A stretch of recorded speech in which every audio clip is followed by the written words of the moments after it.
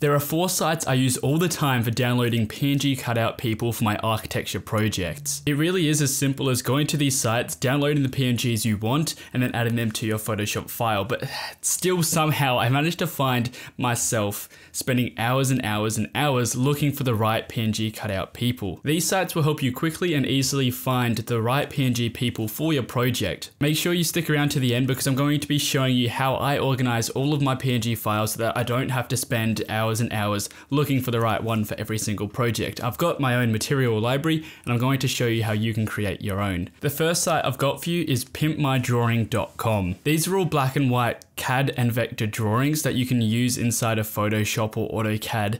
And you can scale them as big as you want or as small as you want without them losing quality in their resolution. There are also trees and cars available in pimpmydrawings.com. Some of these cost money and there's some packs there that you can pay for, but most of them are free and available to you. Second up is Skalgubbar. You can download single PNGs of people doing various different activities in groups or by themselves. They come in really high quality and high resolution. Honestly, there are so many. Number 3 is Mr. Cutout. This site will only allow you to download 2.5 megabytes worth of PNGs every single day.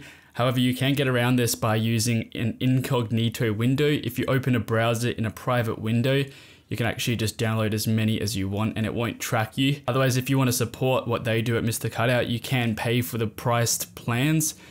But, you know, we're architecture students, we are pretty cheap. We need to buy stuff cheaply or for free. And so you can download as many as you want for free by opening this site up in an incognito window. And last but not least, number 4 is Viz People. And Viz People is great because they've got a lot of packs of people, which you can just download a lot of people all at once.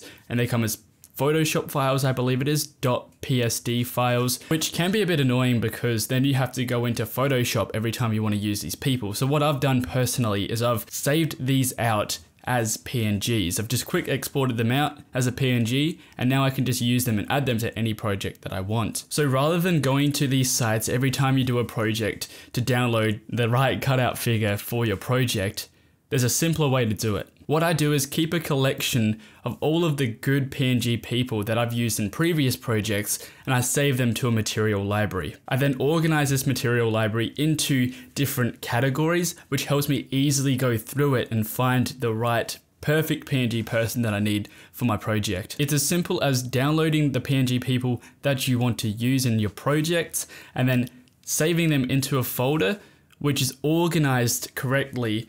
However you want to do this, I've got it for them doing different activities. I've got side views and front views and back views so that I can just easily go through it all. And I know exactly what I'm going to find in these folders and I can just add them to my projects. My material library is growing constantly with every project I do. Whenever I find the right PNG person for my project, I'll then save that directly to my material library and then it's there for future use as well. So I don't have to go searching online for it. And that's the biggest thing. Rather than spending hours and hours looking online, I mean, you might have to do that once, but then you don't have to do that again. You've got it in your material library already categorized and neatly saved. Thank you so much and a happy new year. Till next time, catch you later.